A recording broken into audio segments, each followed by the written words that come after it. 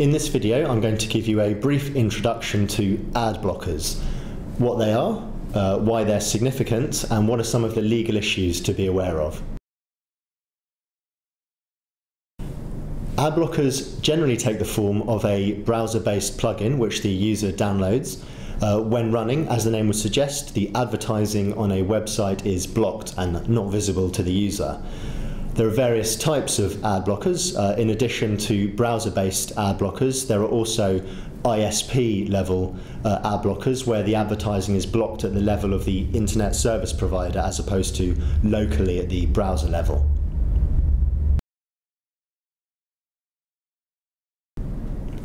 A significant proportion of revenue for online publishers is earned from display advertising.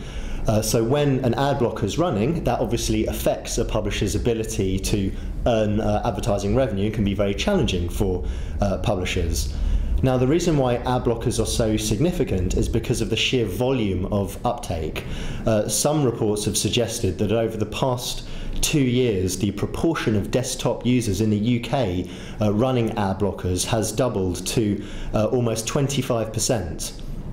And there are various theories as to why ad blockers are becoming so popular. It may be due to customers being frustrated with the volume of advertising being displayed to them, or because publishers feel that, or that consumers feel that advertising is irrelevant.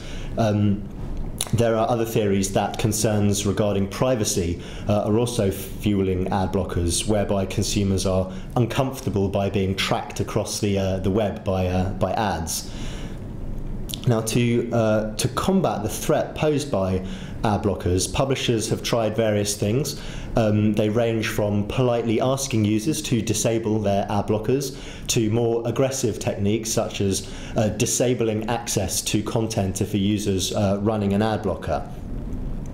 Publishers have also experimented with alternative commercial models, things like paywalls, or providing users with the option of an ad-free subscription model.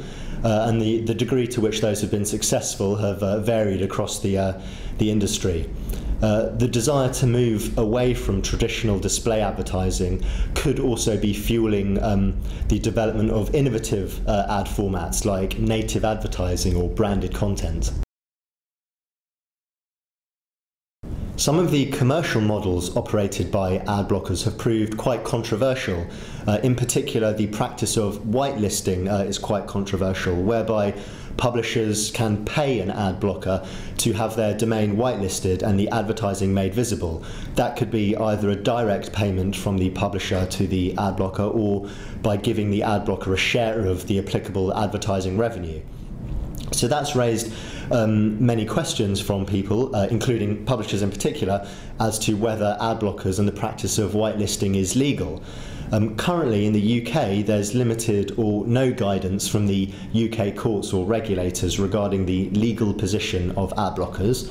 There has, however, been some litigation in Germany, under which the provider of the most popular ad blocking solution, Adblock+, has been subject to various claims from various online publishers that its commercial model, and in particular its whitelist, is anti-competitive under German law.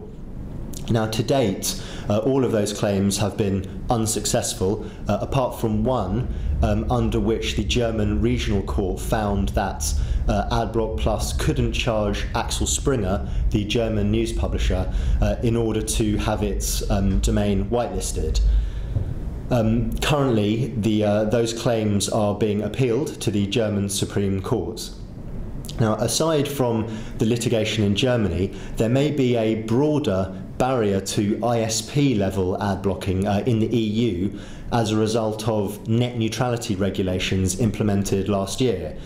Under those regulations, broadly speaking, ISPs aren't allowed to discriminate between internet content, and there's been guidance issued recently from a consortium of regulators in the EU that would also include ad blocking. The concept being, as part of net neutrality, it shouldn't matter whether the content is editorial content provided by the news media or advertising provided by an ad server. All content has to be treated equally. So as I say, that was a very brief introduction to ad blocking.